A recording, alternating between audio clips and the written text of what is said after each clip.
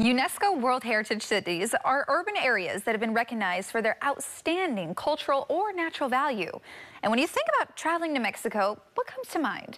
Cancun, Puerto Vallarta, Cabo? Well, travel host Tabitha Lipkin takes us to a place away from the beaches and into the center of Mexico, where you can find not one, but two UNESCO World Heritage cities.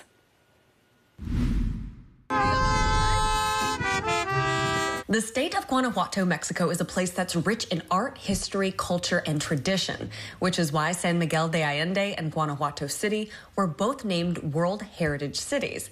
But art is a huge focus in the state, and each year, Guanajuato City hosts one of the biggest art festivals in all of Central America, Festival Internacional Cervantino, a tradition going on for more than 50 years. You can find plays, you can find dance, music, paintings, expositions, different forms of art expression. For 3 weeks, the Cervantino Festival brings artists from all over the world, but the artists who live here say that their surroundings are what inspire them year-round. A lot of houses, a lot of color, a lot of nature, so that's combination of everything is like a really inspiration for me, and I think for all the artists. All our history and our past, and I think that's what creates this great movement.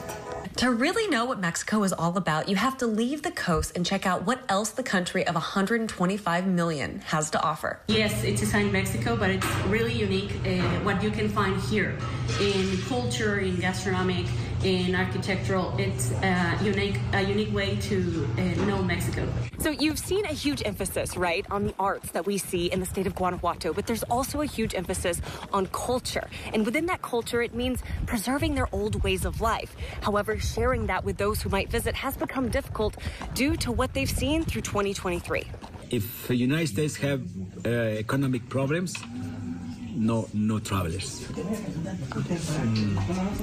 We feel that because we are neighbors. Tomas and his family have been living just outside the city of San Miguel de Allende for 4 generations and hope that when visitors come to this arts capital, he's able to show them a little more in regards to the old ways of life. For people that are not accustomed to see this part of Mexico, they love it.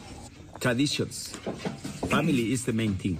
His ranch takes visitors through his property, showing them traditions he's upheld with his family, including cheese making and horseback riding. But he said that climate change has had a huge impact on their ability to grow crops, and due to several dry seasons, he may have to pivot away from beans and corn to other crops. It's one of the private options to start planting like agave or cactus that they don't need much rain. Yes. So the next time you're thinking about traveling to Mexico and you want to get away from all the touristy areas at the beach, know that there's 2 cities in Guanajuato that would love to share their art and culture with visitors. And it's the history. If you want really to know Mexico, you need to come to Guanajuato and to the center and know what it's about our country. So we say we cannot travel to the world, but the world comes to us.